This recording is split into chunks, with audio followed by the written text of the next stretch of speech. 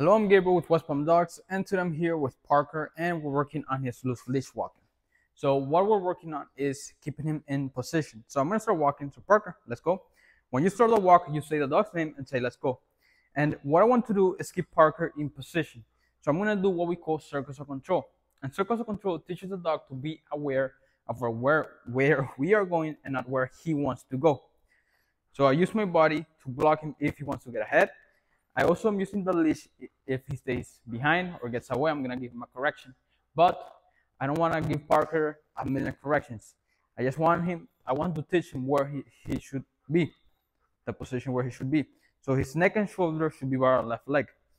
So I'm gonna praise that. Hey, yes, that's very good. If he gets ahead, that's when I give him a correction. That's it.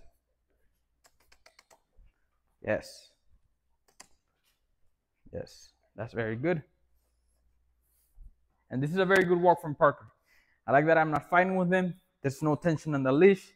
This is a very good walk. Good boy.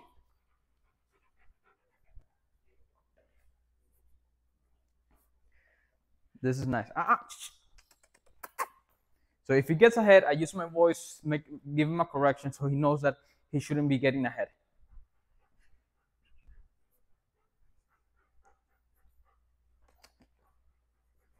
That's nice. And this is a good walk from him. I know. So you can see if he tries to get ahead, I use just my body to block him. This is very good. Come on, let's go. So outdoors, there are a couple dogs playing. It got his attention, but when that happens, I just continue moving. I don't let him go towards there to explore or anything like that.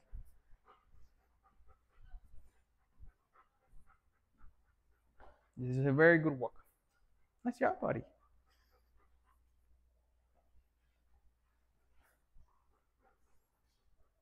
Parker. And that's a very good walk from Parker. He did very good. Nice job, buddy. Come on, let's go. We're going to continue improving, make it a little bit better and better every day. Nice job.